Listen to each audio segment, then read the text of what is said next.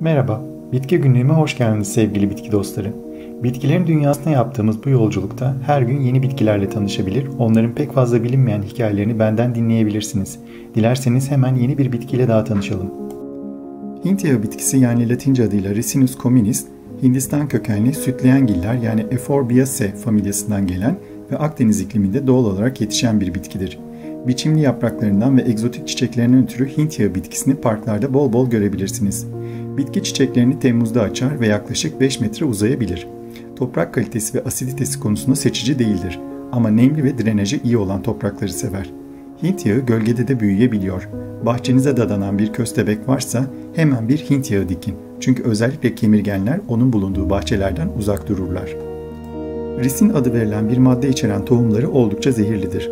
Tohumlarından sadece bir tanesi bile küçük bir çocuğun ölümüne yol açabilir. Fakat zehrinin suda çözülebilir niteliğinden ötürü bitkinin çıkarılan yağında bu zehir etkisiz hale geliyor.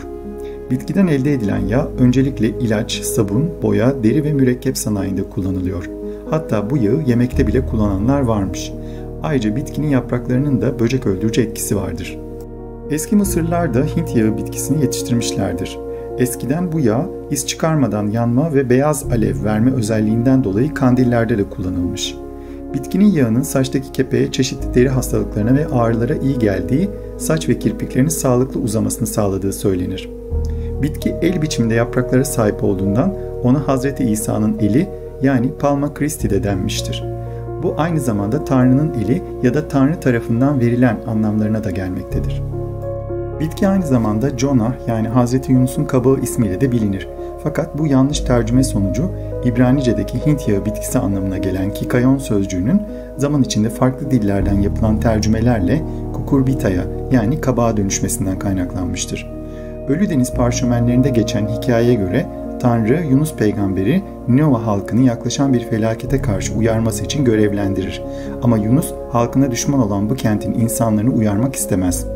Deniz yoluyla Yafa'dan Tarsus'a kaçmaya çalışırken Tanrı Yunus'un gemisini batırır ve Yunus'u büyük bir balina yutar. Balığın karnında 3 gün geçiren Yunus peygamber tövbe edip Tanrı'nın emrini yerine getireceğine söz verince balığın midesinden kurtulmayı başarır. Nihayet Yunus peygamberin uyardığı Ninovalılar felaketin yaklaştığını öğrendiklerinde tövbe ederler ve Tanrı tarafından bağışlanırlar. Fakat Yunus peygamber bu düşman halkın bağışlanmasını haksız bulur. Tanrı Yunus peygambere altında oturup sakinleşmesi için hızlı büyüyen bir Hint yağı bitkisi verir. Yunus peygamber gölgesinde oturduğu bu bitkiden çok memnun kalmıştır. Fakat ertesi gün Tanrı gönderdiği bir kurtçuğun bitkiyi kemirip öldürmesini sağlar. Yunus peygamber bitkinin bu ani ölümünü de haksız bulur.